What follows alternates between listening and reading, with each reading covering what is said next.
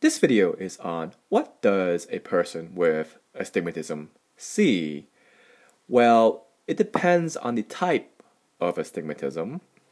So let me give you an example. Let's say a person is wearing this type of eyeglass prescription. This is called simple myopic astigmatism. If you want to learn more about astigmatism types, I made a video. You could click on the upper right side of this video and watch the video to learn more. But this is an example of simple myopic astigmatism. And let's start off with this. But before we move on, I want to remind you what astigmatism is. So in astigmatism, there is no focal point. Instead, there are focal lines. So there is a vertical meridian. Here, let's say this is the vertical meridian right here. And there is a horizontal meridian. And these two different meridians are different powers. Without astigmatism, they're uniformly round. It's uniformly powered. But with astigmatism, it's different. The power of the vertical meridian is different from the power of the horizontal meridian.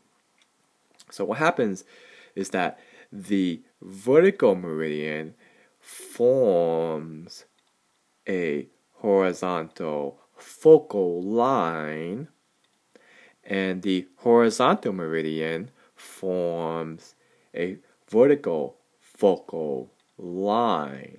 Again, no point. So let's go back to our example, a person wearing this eyeglass prescription. Again, it's simple myopic astigmatism. And let's go to this figure. This is an example in my textbook. So A is when a person looks at a point source of light with myopia or hyperopia without astigmatism. Right? This person is uncorrected, has refractive error without astigmatism. So this person is either nearsighted or farsighted with no astigmatism. And you can see that when they look at a point source of light, the blur is uniform. Now, a person with simple myopic astigmatism, if the person looks at a point source of light, the appearance of that point source will look more like this. So what happens here is a person with this type of astigmatism, simple myopic astigmatism, what happens is that the vertical lines are nice, clear, and sharp, and the horizontal lines are blurry. So this jaggedness represents blur. Now let's say this person is trying to read the letter F on the eye chart. So what happens is that the vertical lines on the letter F is nice, clear, and sharp, but the horizontal lines are blurry.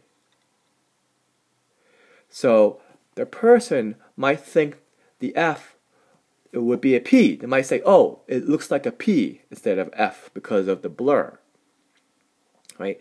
So this applies only to simple myopic astigmatism or compound myopic astigmatism.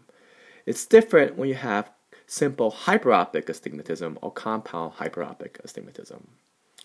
Okay, hopefully this helps.